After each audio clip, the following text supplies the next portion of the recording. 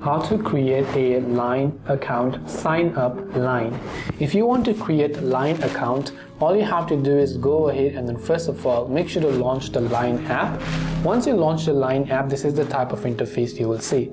If you have an account, you can tap on login. If you don't, tap on the sign up button. Now once you tap on sign up, you can choose to verify the country. Now in this case, I have this option that says continue with Google. So just tap on continue with Google option right here. Simply select the Google account that you want to sign in your live account with, or if you do not have an account in that, it will ask you to create a new account. So select the Google account, tap on continue option, it will successfully create an account. So now go ahead and then simply enter the name you want to use and hit the arrow button. Choose a password, it will ask you to create password. So once you enter and re-enter your password and tap this arrow icon, your password will be successfully created. That's all it takes for you to create a Line account or sign up online.